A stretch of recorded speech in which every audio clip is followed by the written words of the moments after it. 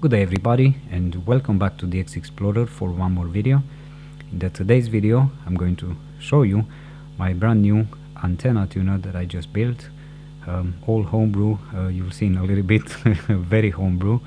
I've been gathering parts to build this one for quite a long time. It's been sitting on my table for nearly a year now, but there was always something missing, and now I finally got all the parts and I put it together. It works really nice, but first let's start with the parts list, and then we're gonna talk about the schematic and show you how I built it on the back side, because it's not as pretty, and then test it and see how it performs. The components are quite simple.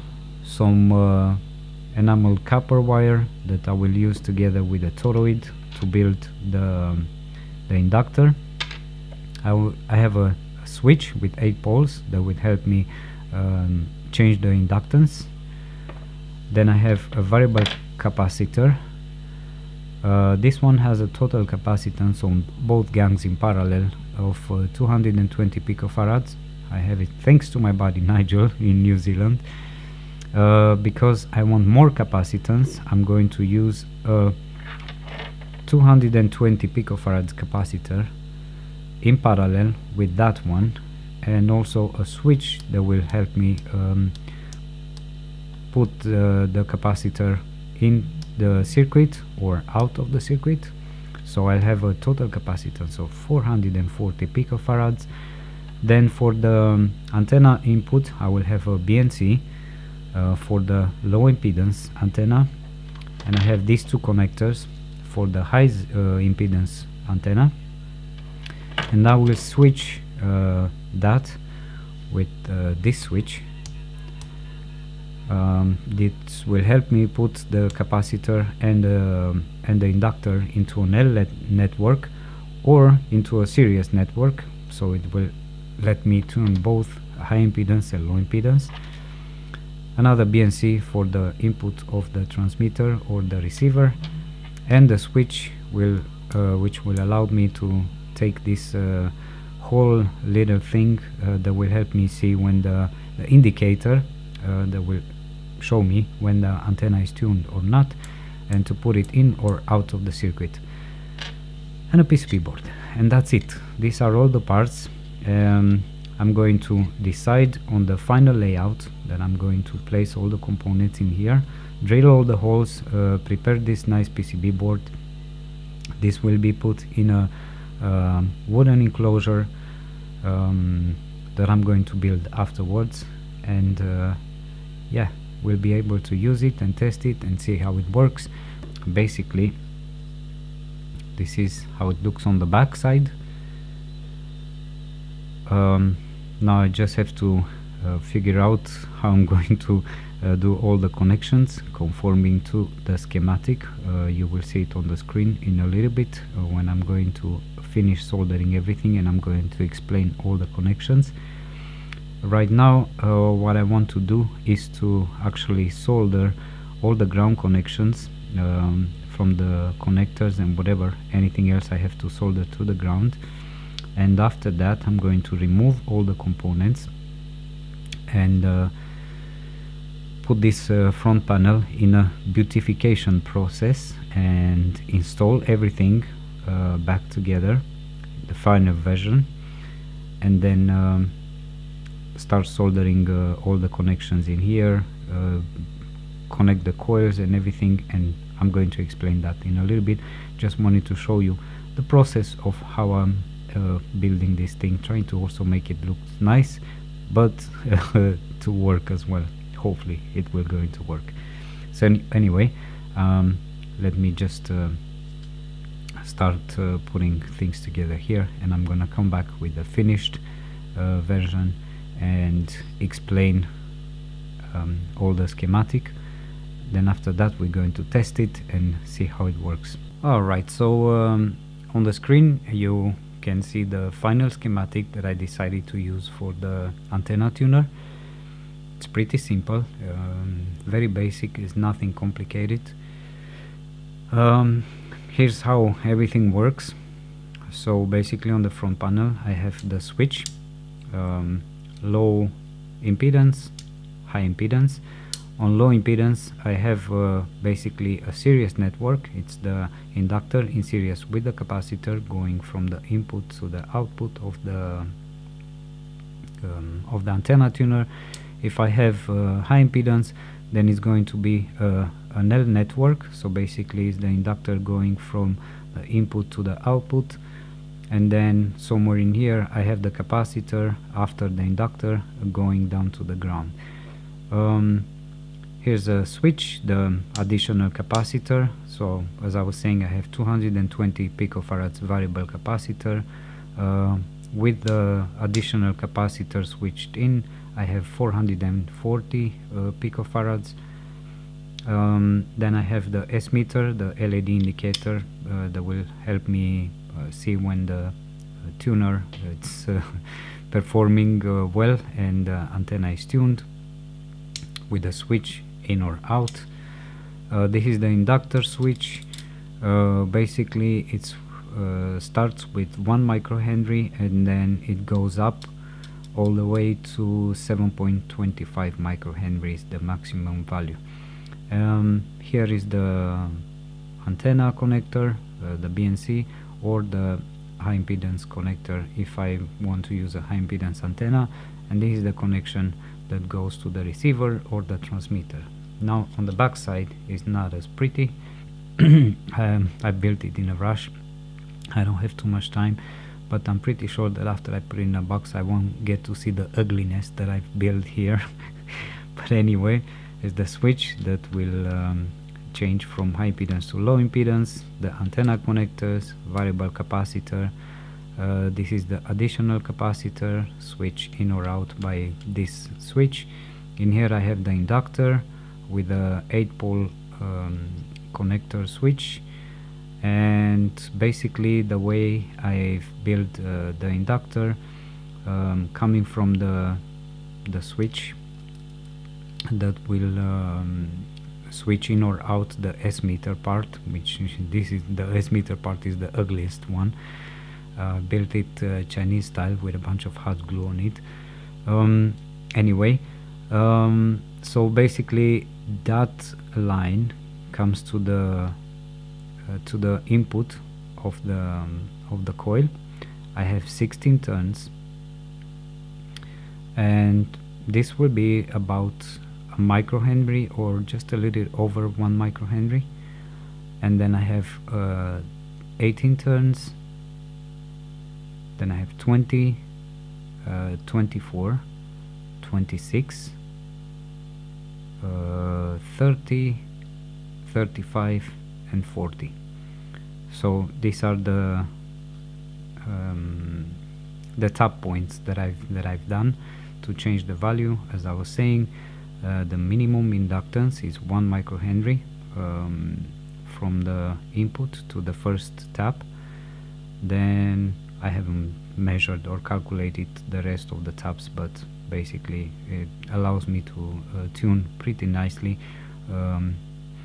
And yeah, maximum value all the way at the end of the inductor, it's about 7.25 microhenries. Now here is the S meter. It's basically the 3 50 ohms resistors. I have to change these two because I think they're only half watt, and I want something bigger like this one. This resistor, yeah, I think it's 1 watt, and I will replace these two when I'm going to order some, but these are the only ones that I had right now. Initially I was thinking to build it without the S meter, but I thought it would be a nice addition, so I placed this one as well. I have a 100 nanofarads capacitor, 1N4148 diode, a 1 kilo ohm resistor. If you're using a bigger LED, I think you can use 470 ohms, and an LED. And what else I have? This is a T50-43 inductor. It has 5 turns on the primary, and then a tap and then I continue with 20 more turns. So in total it has 25 turns with a tap of 5 turns. So yeah, it works really nice. And yeah, now I'm going to have to build a nice wooden enclosure for it and take it with me. I found it very useful since lately I started to move around a lot, and sometimes I'm taking the Sputnik receiver with me, but I can't take the antenna because it's hooked in the backyard. So I'm taking a bunch of wire with me, and I just threw in a tree, but I couldn't tune anything properly. And yeah, I thought that an antenna tuner could be useful and it would help me get some better signal. So anyway, let's install it and test it on a Pixie and see how it works. Here we have the Pixie transceiver going through the antenna tuner out to my end-fed wire, half-wave end-fed wire antenna, and let's try to tune the Pixie. So if I'm transmitting, you can see the red LED of the Pixie is transmitting. Basically what I'm going to do now, I'm gonna put the antenna into the tuning. Basically I'm switching in the S meter. Sorry for the noise, really bad connectors here. I have to change these cables. So yeah, if I'm transmitting right now, you see the LED of the S meter turning on. So I'm going to try to switch the inductor, the value of the inductor.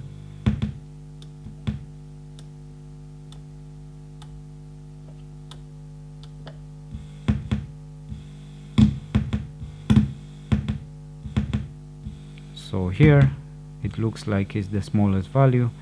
Now I'm gonna tune the capacitor, trying to take that LED out completely.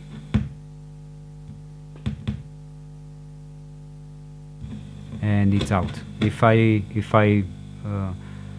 let's try to switch the capacitor.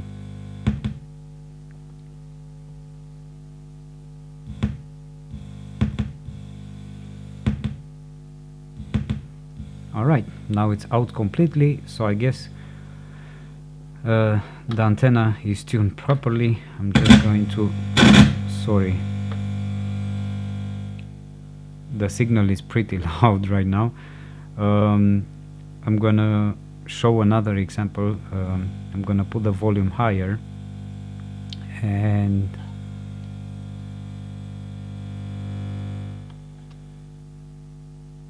basically this would be out of tune. Sorry for my hand.